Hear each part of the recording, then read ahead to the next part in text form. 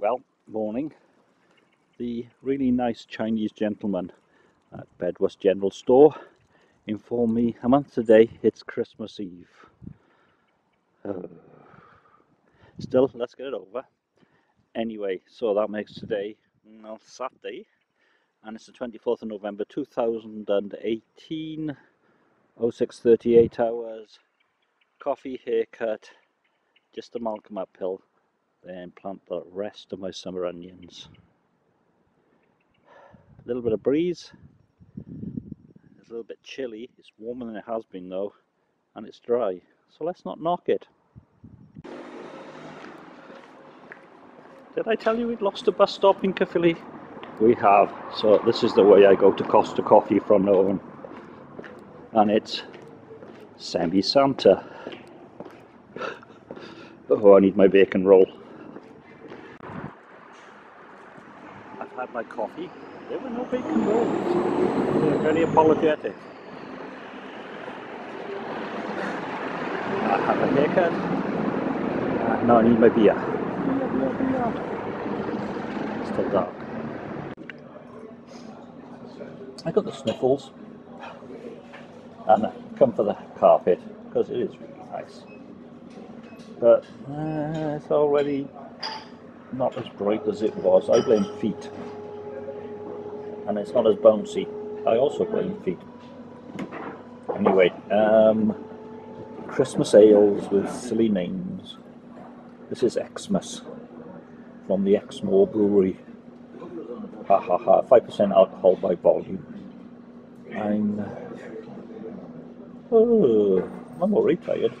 I think it's like, oh, bacon roll alert.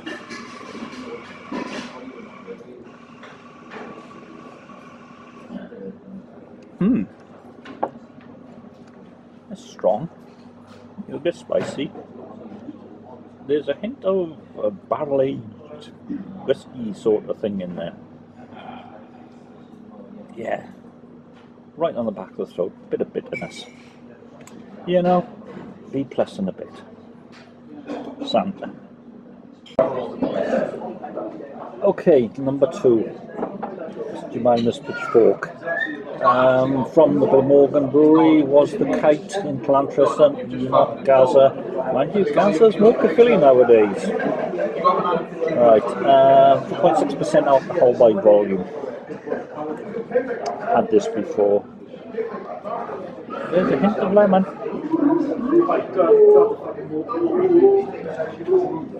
Ooh.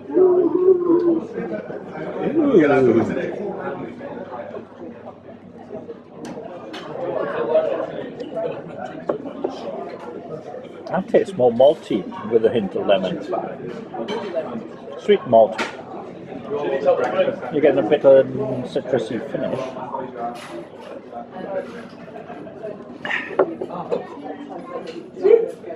I'd give that B plus because I think that's seen better days. Okay, here's the big question though. I want a bacon roll. I went to the bar, they're having a curry sale including chicken jalfrezi. Yeah, that's the issue. It's a little cold, but there's a great aroma and craft beer for the people, as they say. Nice carpet, Mr. Manning.